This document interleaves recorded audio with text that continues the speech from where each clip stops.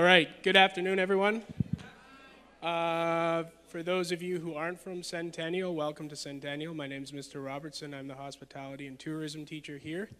For those that are from Centennial, welcome. So just before we get started off, we have a really great presentation today. I'm going to ask that you all turn off your cell phones or put them in your bag or your pocket, please. I'm watching.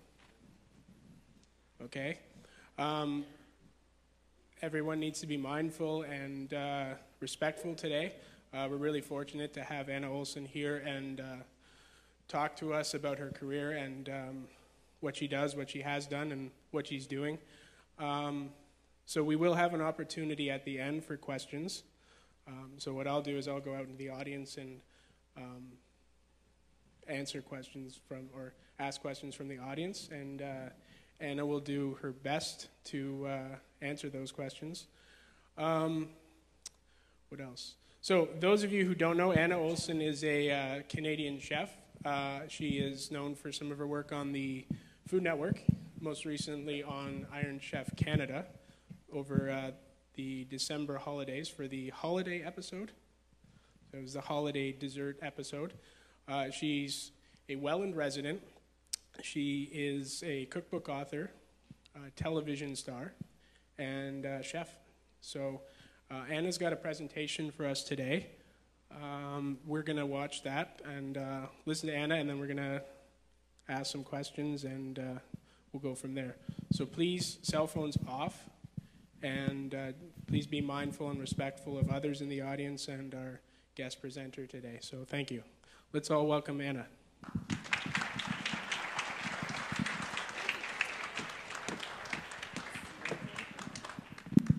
Good afternoon, everyone. How are you?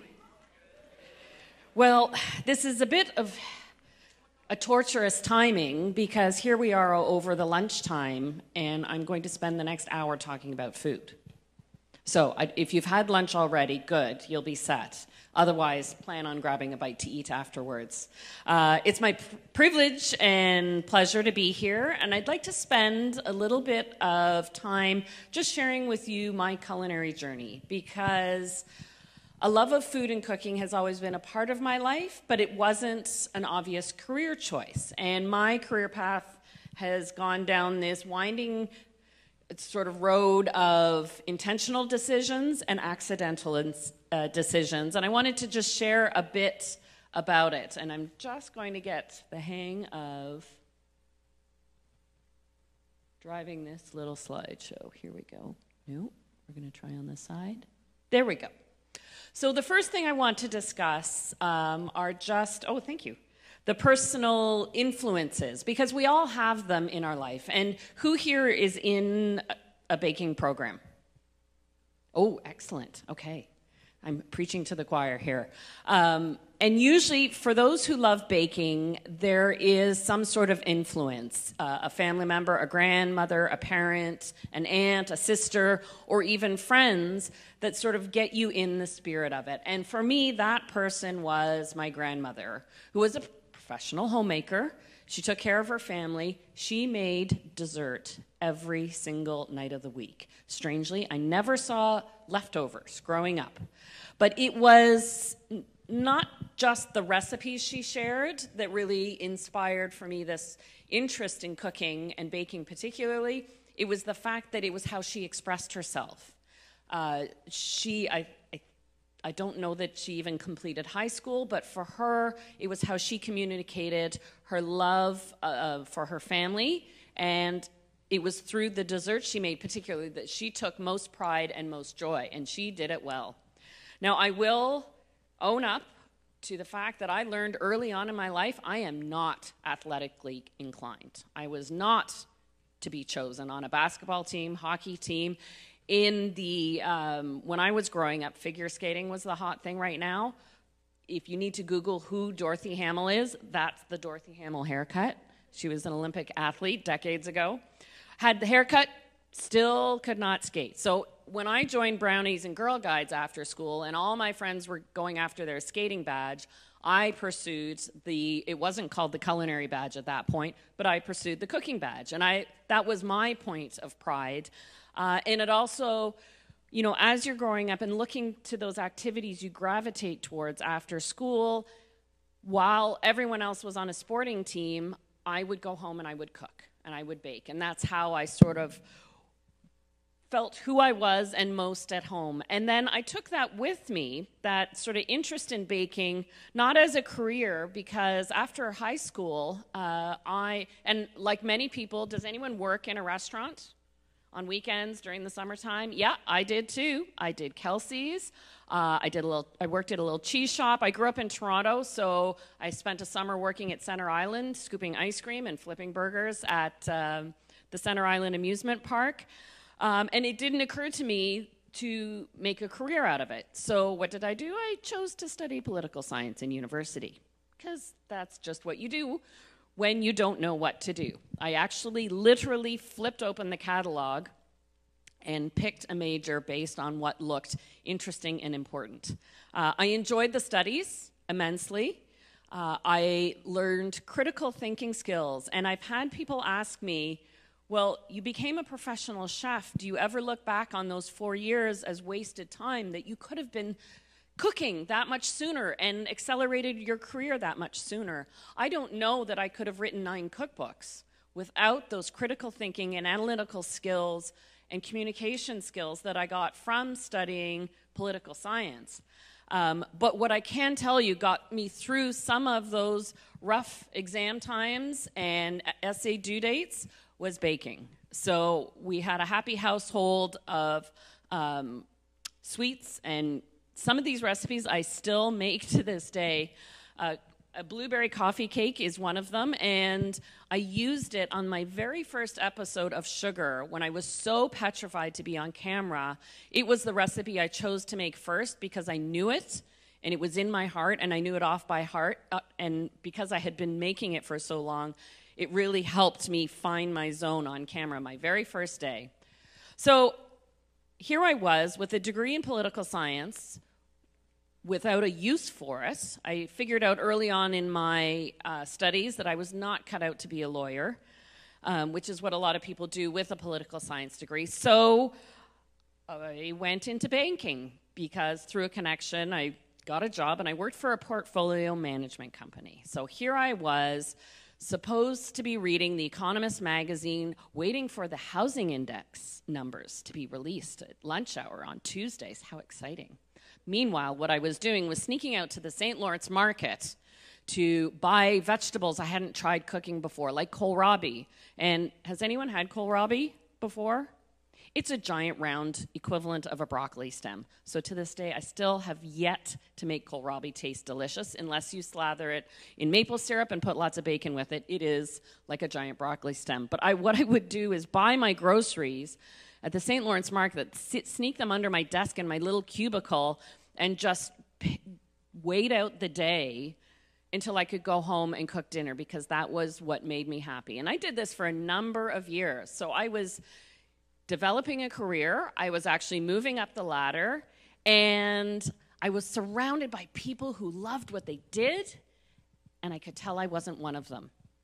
And so I had one of these moments, and I call it my muffin epiphany, because I'm one of these people who wake up at 2 a.m. and stew over the past day's problems.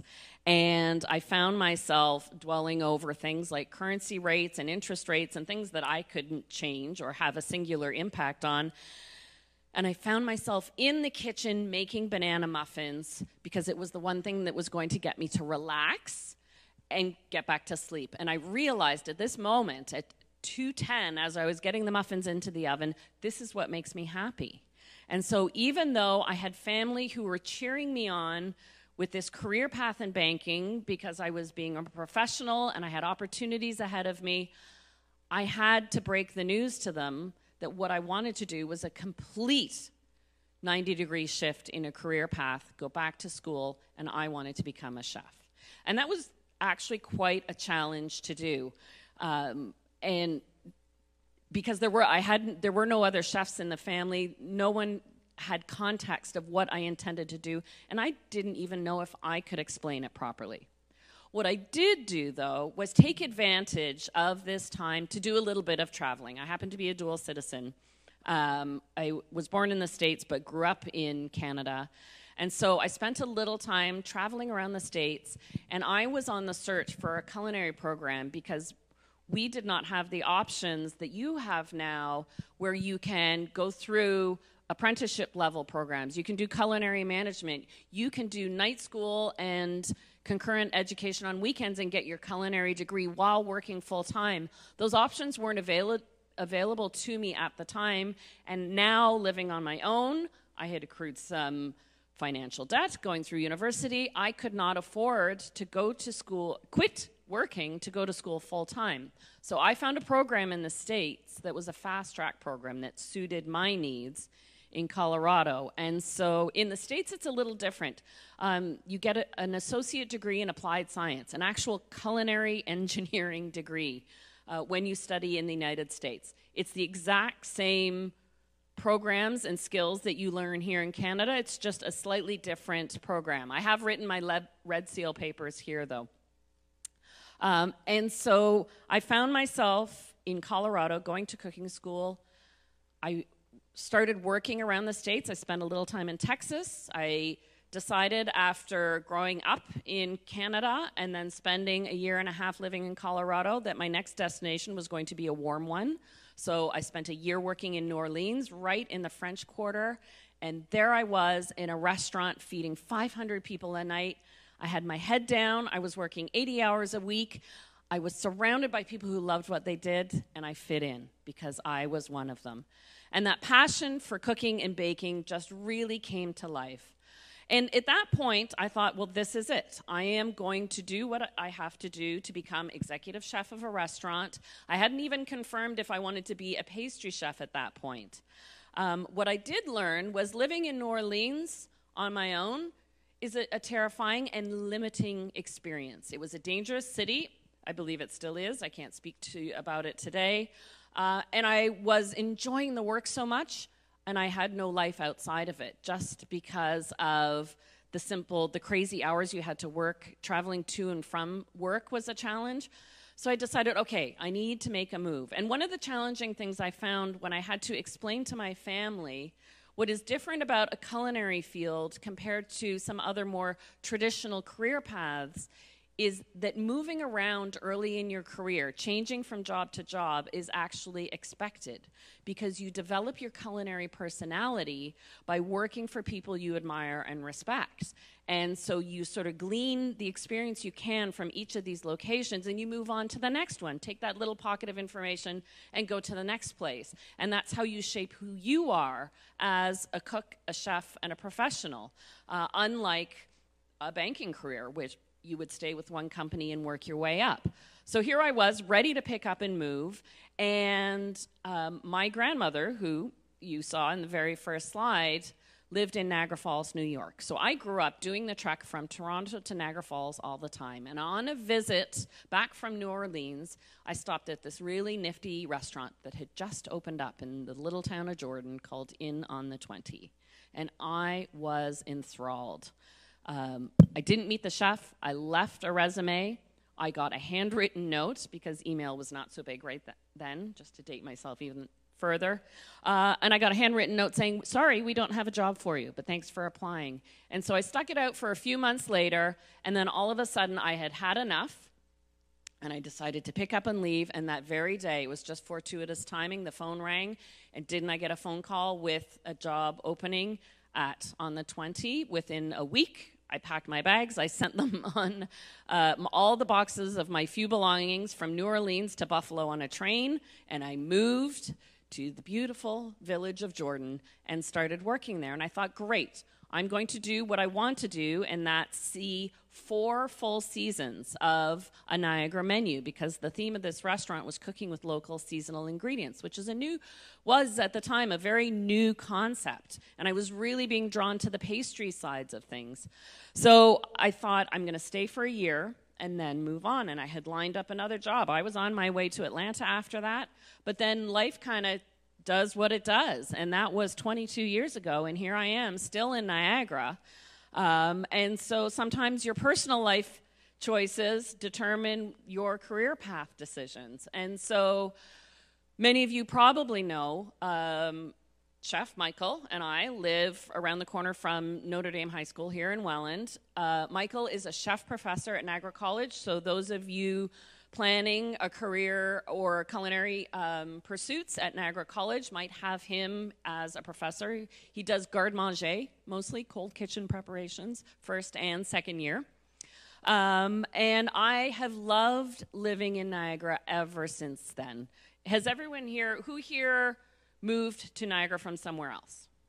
Oh, quite a few of you. And then the rest of you are Niagara born and bred. This is a beautiful place to be. You have access to Toronto. You can be in New York City if you really want to in 45 minutes. But you've got access to the big city. But what we have in terms of ingredients is something just so special. And it really speaks to the heart of my culinary philosophy. Now, as you shape your culinary careers, you have this identity of your own that grows. The decisions that you make as you grow into your chef role or food-related positions, you have to have this core belief and philosophy that helps you make those decisions. Otherwise, you're lost. I mean, it applies to anything in life, really. So my core culinary philosophy comes down to one simple word: respect. But that means three different things. And as I grew my culinary path, working in various restaurants, growing into the pastry chef field, I noticed I was drawn to restaurants that focused on seasonal local cuisine, regional specialties.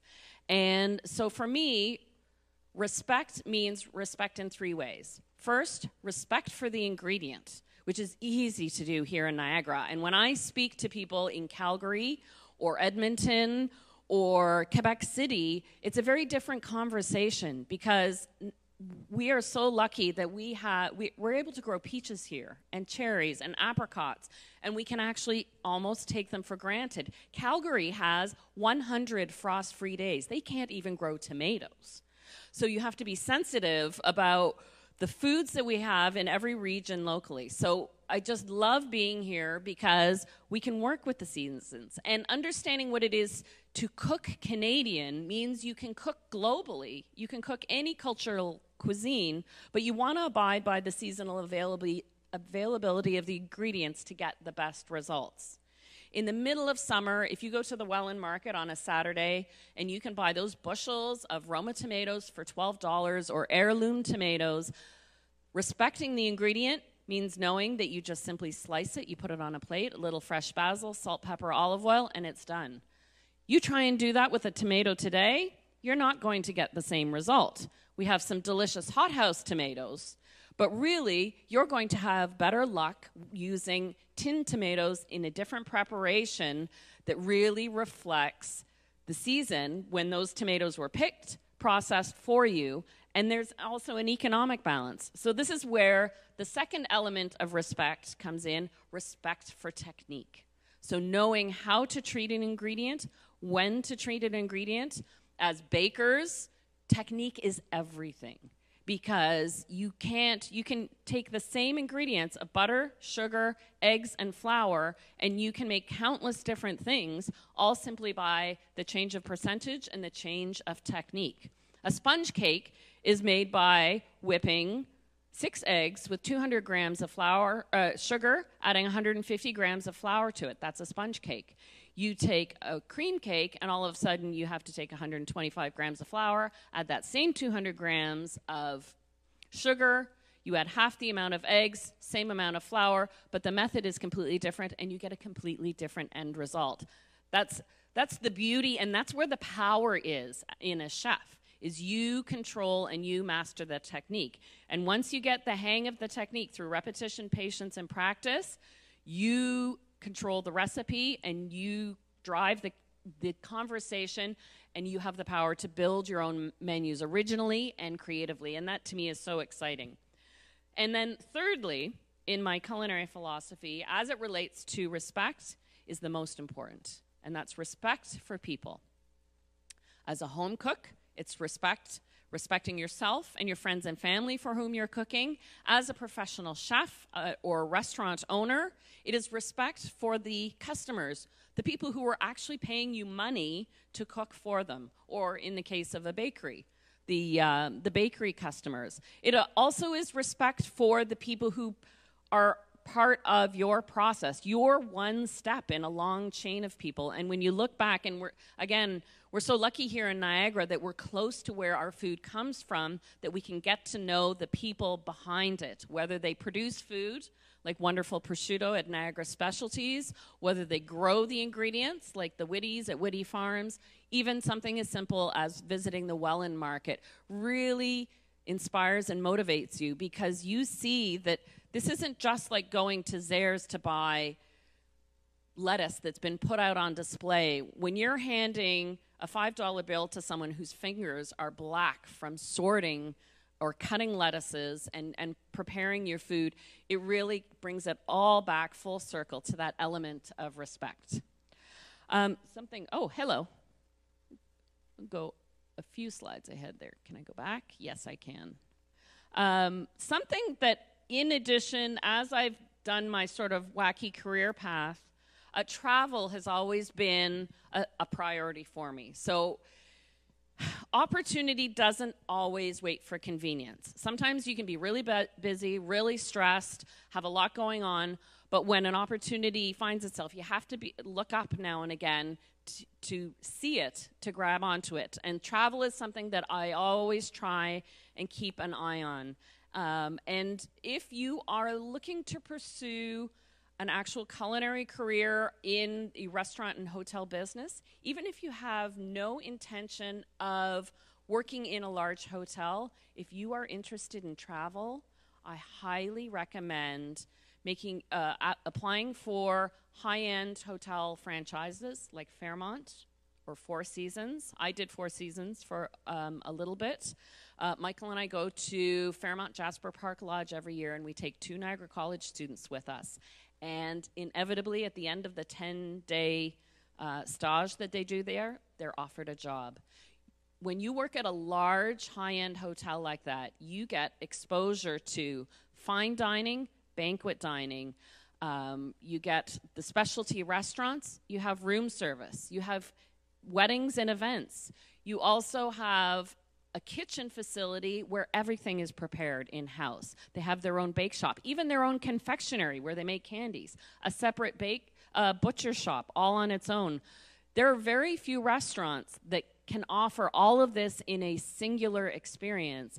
And when you look at an operation like a Fairmont or a Four Seasons, they have hotel properties around the world. So if you make it known that you're willing to travel, and you'd be surprised how many people don't, but all of a sudden you can find yourself working in Jasper one year, Whistler the next, and then Cayman Islands the next. And all of a sudden, how did I end up in Singapore? And so there are amazing travel opportunities. I've been fortunate that through cookbook writing and television, I've been able to travel a little bit, and I will say yes to everything. Even if I don't recognize it or it's wiggling on my plate, I will say yes and give it a try. That was not wiggling on my plate. Those are lovely little shrimp cups with salad greens in Vietnam. I did want to now spend just a few minutes talking about one part of my career. So I guess you would call me an entrepreneur, because now I don't follow a traditional Monday to Friday, 9 to 5 week, but I mix up my weeks with a variety of activities. Cookbook writing is an important part of my career development. I love writing recipes. In fact, I'm working just now, starting on a new cookbook as we speak. I pulled things out of the oven last night. I was typing recipes this morning. And it's going to be 2 years before you see this cookbook. It takes 2 years to write a book. A full year is devoted to the recipe testing process. I develop the recipe. If it's a baking recipe, which tends to be more involved, that can take 5 to 7 tries until I get it to the point where I'm happy with it. Then I give it to my recipe testers who get no photos and no notes, and they have to replicate the recipe. And then they send me photos and a standardized form, and we actually see if everything matches. Then the typing and the editing, and you submit the recipe. And then the second year of cookbook writing is spent doing the photographs, the edits, the graphic design, and the proofreading. And so my flashbacks to political science essays in third year university do come back when you get these giant manuscripts back, and you have to have a conversation, and you build this trust relationship with your editor, who is there with the same goal you have to make the best possible book. And it's fascinating. One of my favorite parts, though, of the job, outside of recipe testing, are the photographs. So that's a good day at the office. It's kind of a dark picture, but you can't see. We got quite a few desserts in there. And so a food photo will normally plan. We shoot everything for my TV shows and cookbooks. I shoot here out of my house. And that's a blackberry white chocolate mousse cake with a pistachio ladyfingers. And so a photo like that will probably take an hour to set up in terms of just the photo itself. The recipe itself doesn't start out looking like that. That was the first version of that recipe. I knew I wanted a pistachio cake. I knew I wanted a white chocolate and blackberry filling, but I wasn't sure how it was going to come together. And I thought, okay, I want to use the mousse instead of frosting on the outside. And when I put it in the fridge, I knew when I was putting it together it wasn't going to do what I wanted it to do, but I'm not going to waste food. So I put it in the fridge. Half an hour later, I go back to open the fridge, and this is what I find. That said, something I get asked a lot is what happens to all the food. Hey. Let's go back. Well, what I did was I took that mess of a cake, and I dumped it into a bowl, put some whipped cream on it, and we'll call it trifle. And I served it to guests over the weekend because it was delicious. If I can make it delicious first, then I can make it look good later. But when we're taping our TV shows and when I'm working on food photographs and you're doing 12 photos in a day and you have 12 delicious, beautiful looking desserts, friends and family get first pick at it, and it's amazing how many friends I get on photo days. But we will try and donate as much as we can. The Hope Center here in town takes donations, and as well, when I'm taping in Toronto, we have a few on our crew that volunteer at a local hospice, and so everything gets packed up and donated. Nothing gets wasted. There's beautiful scenes you have in cookbooks as you flip through it, often nice kitchen shots and things like that. That's the dining room for my Christmas book. That's what you see behind the scenes of that beautiful candlelit scenario. That's my living room, because when you're setting up all your props for your food photos, you have to be able to see everything, so everything gets spread out in a single layer on the floor. And then it's pretty natural. The days of cheating on food photos, like fake food, you hear Martha Stewart uses paint on her wedding cakes, and fake ice cream is made of shortening and instant mashed potatoes. Well, you don't have to do that anymore. With digital photography, it's so quick. You can shoot ice cream. You just set up the shot properly. We try and make use of natural light where we can. My little clicker is getting stuck here. Let's go back one more. No. I want us to take a look at this shot for a second. So just to give you a little insight in how you set up a food shot. It kind of goes back to Art Class 101. So first, you need to control and direct the line of vision of the viewer. So see, we have the blue triangle plate with the point towards you. So it's pulling your eye to the bottom of the plate and drawing it up, because I want you to see this dessert. And I want you to see the berry base, then that lemony sort of, you can tell it's tart by the shine and the clarity of that lemon, and then that lightly toasted meringue on top. And then we picked the light blue color of the plate intentionally, because if you pick white, the blue of the blueberries and blackberries actually reflect black.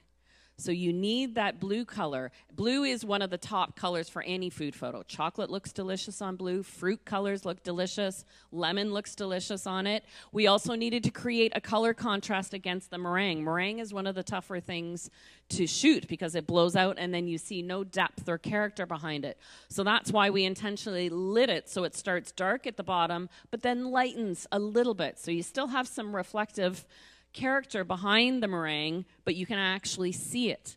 And then keeping it simple was the theme of this photo. So could I have propped it with a little container of fresh blueberries in the background, or maybe a coffee cup or a water glass and fork and napkin? But all of a sudden it would have taken your eye away from what I want you to see, which is that sense of the dessert. I've been lucky that in addition to publishing books in Canada, I have 3 published in Spanish, sold in Spain, Mexico, and South America. So with television, it has broadened my horizons, and I'm still trying to work on my Spanish to this day. Now, food television has been an interesting evolution. I feel very fortunate to have been on the Food Network since its inception. I don't think there are too many that can say that anymore. The very first series you might have seen when you were little was called Sugar, and that was done when cooking shows were a lot less complicated in terms of their production. And we would do it in a style called live to tape. So what you saw was me on camera the entire time. Nothing is edited afterwards. And so kind of like doing a live news broadcast, I would have someone counting me down the entire time I was doing the recipe because I had 6.5 minutes to do every single recipe. So it took a lot of planning. Then we moved into my series Fresh, which showcased the beautiful food of Niagara. We shot it out of my home, which was terribly intrusive. If you ever have that opportunity, don't. I would not do it again. But this is when television, all of a sudden, we went into 4K, high definition, and television production got more complicated. And so then from there, I went into bake, and now it takes one 12-hour day to shoot a 30-minute instructional cooking video. Because each time I do the recipe, you see a recipe on camera, I am making it 3 times. The first time I cook the recipe, it's me and the food. That's called the wide. And I just flow through the recipe. If it's chocolate chip cookies, it's going to take me 8 minutes. And if it's a triple chocolate mousse cake, it's going to take me a whole lot longer. And I just talk through it the whole time. There's no script. There's no prompt. I do have my food producer who sits between the 2 cameras. She has the recipe so that if I forget a key ingredient, like the lime zest in my lime custard, she kind of tries to capture my attention so that I can kind of back up and do it again. Then we reset. So the flour bins that you see on the show, where I scooped out the flour, refill the flour. We fill up the milk pitchers again, put the lemon back on the back counter, and I do the recipe again. This time I kind of mime it because the cameras are just focused on my head and shoulders to capture those talking points that were very important to me about the recipe. So maybe my head was down because I was measuring something when I was talking about lemon zest. So the producer's watching and has me redo all those points looking at the camera because I want to make eye contact with you as I'm cooking through the whole recipe. But I have to be in the same place. So if I was by the stove talking about lemon zest, but I was over by where my little island of spices talking about fresh nutmeg, I have to be in the right place at the right time. Then the third time I do the recipe is the time that takes the longest because everything slows right down. The cameras come just about flush with the counter and they zoom in. Microphones are dropped from above, so they're actually right in front of my face, but it's not about me. It's to capture the sound of the food. And this is the close-up pass. So when you're looking at a chocolate cake being glazed super up close, or I'm rolling puff pastry right to the camera, and you're seeing how thick it is, that's that close-up pass. And the reason it takes so long is the cameras are so tightly focused on something as small as where an egg is going to drop in a bowl that if it goes a little to the left or the right, or if I move too quickly, we lose the shot. So, and because I can't talk over what I'm doing, I'll have to signpost it. I'll say, okay, I'm about to break 3 eggs into the bowl. Where are you going to crack the egg? I'm going to crack the egg here. And where's the egg going to fall? Well, I don't know. Gravity is going to determine it. But we try and walk through it. So all of a sudden, breaking 3 eggs in a bowl can take 5 minutes. It's kind of crazy. But then when you edit these 3 passes, we call them, of the recipe into one single segment, what we're doing is creating a cooking experience about 5 senses when really all we have are 2 to go on. Because really, food is about all of the senses. And when you watch food on TV or on YouTube, you only have sight and sound. The best senses when it comes to cooking, the sense of texture, smell, and taste, you don't have those. So through the angles and the perspective, edited together, we're trying to replace that experience. So you can see as I'm folding the melted chocolate into the cream, and you see those swirls of chocolate weave through, and you can anticipate how the smell is, and you can hear how the mousse changes as it's almost completed, that you're getting information and hopefully a little bit hungry at the same time. I feel really lucky to have completed 100 episodes of Bake with Anna Olsen. That's been quite the experience. It's sold in 100 and airs in 190 countries worldwide, which thrills me to this day. But now we have a new way to reach people. Linear television, as you know, is quickly changing. Anyone can have a YouTube cooking channel. And so this is how I'm reaching people on a more regular basis, and I'm reaching a different audience. I've never been broadcast in the United States, and most of my YouTube followers are American, so you never know where it's going to go. Keeping people interested on social media is a full-time thing for me, and then finding opportunities. You know, talk about an opportunity where it would have been easier to say no than yes, was competing on Iron Chef Canada this fall. That is definitely out of my comfort zone. You'll notice I've never judged a cooking show. I've been asked to be a judge on competition shows, but I always see myself as a teacher or a mentor or an encourager. So I didn't want to do a style of TV show where I tell someone that what they're doing is less than acceptable or they're failing. So I've steered clear of it. But when it's Iron Chef, and when you get to compete, well, what I realized in competing on Iron Chef is you are 100% competing against yourself.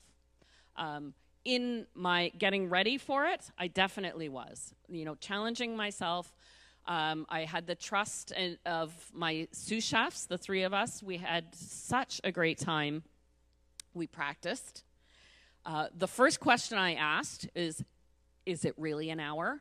And it is really an hour. There's this big booming voice as you're competing in this giant warehouse kitchen stadium telling you how many minutes you have left. You're allowed time to walk into the kitchen stadium to turn on your ovens, preheat your ovens, turn on your fryer, get the blast chiller going, look at everything that they have in the pantry and the fridge before you start, so you're not going in that cold. But what is amazing is through that hour of competing, I knew my competitor, Chef Laura Wright. She was amazing. I had no idea what she was doing.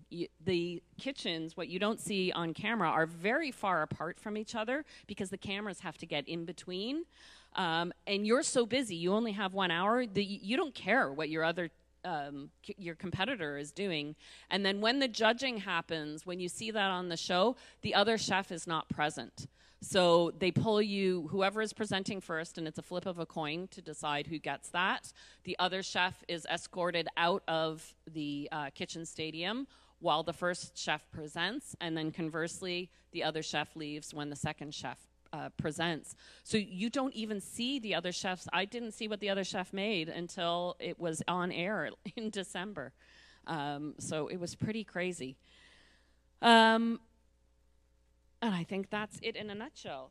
We've got, how am I for time here? Yeah, good. That's about where I wanted to wrap things up, because what I would like to hear are questions from you, because I gave you a nice little overview of different aspects of the business, but I'd love to hear any questions you have related to baking, TV, cookbook writing, other aspects of culinary career, and I won't disappear, so if there's a question you don't want to ask on a microphone, we can have a little chat later. Hello. Hi. I got a question. You know, like the recipe you made, but it turned out to be a disaster of like that mousse? Mm-hmm. Did you add that into your cookbook as something else? Or was that scrapped? Well, that's a very good question. The mess of the cake we consumed as it was, as the trifle, but I did ultimately, the picture you saw of the pretty sponge cake with the white chocolate and the blackberry layer, by that one took probably about 8 tries. I evolved. With each failure comes a lesson. So yeah, the trifle didn't make the cut, but I did get to the happier, prettier version of what I wanted. The real ego smasher when it comes to recipe development is the fact that you have to fail to succeed. That if I make something the first time out and I think it's okay, it means either I haven't put enough thought into it or I'm not being critical enough. You have to be hypercritical, but at the same time, allow yourself to make the mistakes, because the best lessons come from when something gets messed up and you have to figure out how to fix it or how to avoid it next time. What was the longest or what took the longest for which cookbook? Like which one took the longest to make? Oh, that's a good question. I would say my latest release, which was a holiday cookbook called Set for the Holidays, that took the longest because it was, while the technical book itself was a 2-year project, my publisher had been trying to talk me into doing a Christmas book for about 5 years before then. And it was always in my brain, and I'd always kind of keep an eye on recipes or make a note of something and put it in that file. But you can't just make Christmas traditions come out of nowhere. So I wanted to give myself a good 5 years to sort of look and build some holiday traditions in addition to drawing from it. So that one was a big one. And it was really hard to take Christmas photos in June and September.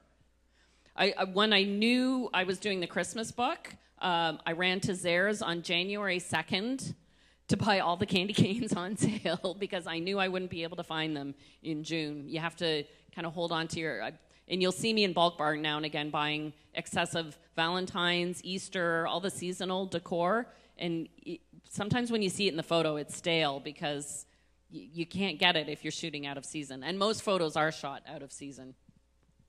I actually have a question. Okay. How has Instagram influenced the way you market your food and your career and everything that you're doing? Immensely. Yeah. There are some people who have made their culinary career on Instagram through their photos. I don't want to be defined, though, by something that is two-dimensional. I am not two-dimensional, and I find we control what we put out there through Instagram. What can be difficult is receiving the feedback when it's not positive, and it does take a bit of a thick skin sometime. And also it takes some, you take a pause and you take a breath. If someone decides to be negative, which I feel lucky that very rarely that happens, but if they do, that quite often it's just simply a projection of how they have envisioned you, and it's not real.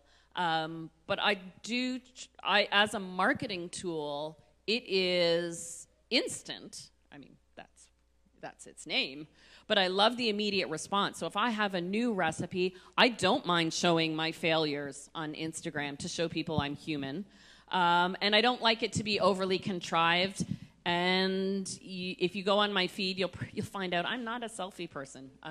It's always pictures of cake and food and bread. Hi, Claudio. Hi, Anna. Good to see you. Thank you so much for spending the time to deliver a great presentation today.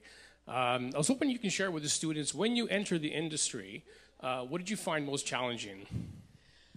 That's a very good question. I think what surprised me, things that is, even if you have a part-time job through school, working in a restaurant business or hospitality in some aspect, when you actually get into the field full time and you realize, okay, I work when everybody plays. And so it's about the weekends, it's about evenings or early mornings. You're working at odd times, so early on to find a work-life balance and a social life and interest, hobbies outside of work, that was what took me by surprise. You've heard notoriously how long hours can be in the restaurant business. Fortunately, things have improved. Also, I think what struck me is the patience that is required, because this is a craft and it takes, especially in baking. I mean, the baker's program is longer than culinary for a reason, because it simply takes repetition, practice, and patience to achieve a certain par level. And so I had to kind of take a deep breath and just put my head down. And I think that surprised me. With the commitment comes the next steps. But I'd say that, yeah, the work-life balance. I went 10 years before I went to a family wedding once I got into the business, because you realize I am working every weekend and mostly in the summer. So, yeah, that's the thing you have to get used to, I'd say. We've got a question in the back. Are you worried about online recipes compared to traditional cookbooks? Oh, that's a very good question. Yeah, because if you Google best chocolate cake recipe, I think it narrows it down to 22 million. So how are you supposed to know what you're working with? I think just like when you're researching facts to write a paper on anything, you have to know your source. And so this is why some food bloggers do very well, because they earn their reputation posting quality recipes. So yes, the internet can be a reliable source, but you do, if you just randomly pick recipes and you don't know the source, I can at this point, I can look at a recipe and know if it's going to work or not just by its proportions or its method. And it's a difficult business, and this is actually important. Anyone interested in writing recipes or publishing a cookbook, you can't copyright a recipe. You have to prove that recipe, the combination of ingredient and method, has never, ever, ever been done before. And by that point, that if you Google best chocolate cake recipe and you get 22 million options, that is an impossibility, and no one would ever hear your case. You would have to prove, mostly by method, that something has never, ever been done before. What you do copyright as an author is your work as a whole. So a cookbook as a collection of recipes is copywritten, and that protects you in some way. And a cookbook is a good credibility builder, and there are two ways. If you're interested in self-publishing, there was actually a fantastic article in the Globe and Mail 2 weeks ago about Greta Podleski, who was one of the co-authors of the book called Looney Spoons. It was just hugely popular about a decade ago, and she self-published a book called Yum and Yummer. She has sold 300,000 copies of this book. A bestseller in Canada is considered anything above 10,000 copies. She's huge, and she self-publishes. The difference between self-publishing and going through a publisher, there is credibility immediately if you go through a publisher, but you have to treat that cookbook as a business pitch. So you have to tell the publisher, what is the cookbook about? Who's going to buy it? Why are people going to want this book? Because they are going to invest in it by hiring the editor, going through the process of getting it designed, printed, distributed. They have to store it. They have to get it to Indigo and Amazon and everywhere. So if they're going to take on that investment risk, they have to know you're a reliable investment. If you're self-publishing, well, it's all on you, and yes, you would take more home at the end of the day, but now you're responsible for hiring the editor and hiring the photographer and hiring the graphic designer. And where are you going to store those books? In your garage or your basement? Or are you going to hire a fulfillment center to ship them out online? So there's a lot more involved. And The credibility then becomes you have to hire a PR person to promote the book. And if no one knows you, then is that the best place to start? So yeah, that's that. I like what the publishers do. We have, you know what, we have it great. For as small as the Canadian publishing business is, because we're a small country, we support Canadian authors. I publish through Penguin Random House. There are companies like Whitecap, where I first started, that would take a risk on small Canadian authors, and I love that. And there are fantastic grants and tax credits out there if you want to take a project like that on. Do you think going down a, like a career path in culinary is like harder than like other career paths that you could take? Like, do you think it's harder to make your name? Well, I think you've just asked two different questions there. Making your name is part one, and the one thing I would definitely say is celebrity is not a pursuit. It's not a goal, because it's not controlled by you. It's determined by other people. So it's put upon you by others. It can also be taken away by others. So if you're dependent on that, I think you would end up being frustrated. Your credibility, though, however, is 100% in your control. And so any career decisions I've made, even though I have become more in the public light, all my decisions are based on credibility. And you can always look at yourself in the mirror and be proud of what you do, regardless of the career. So to complete the first part of your question, it's a different career path, but it's apples and oranges to other career paths. I think had I been, it's about the personal commitment. If you're committed to baking, you're passionate about it, you're going to put that energy into it, and you're going to be prepared to work to see it through to the point of your happiness. If you're not happy, you're not going to put the energy and commitment. So it really, you know, whether you're going into computer game development or to become a lawyer or a firefighter, it's the commitment and the passion and committing to your own credibility, I think. All right, at this point, I'm going to wrap it up for today. So I'd like everybody to give a round of applause for Anna. Thank you for coming out. Thank you for your time.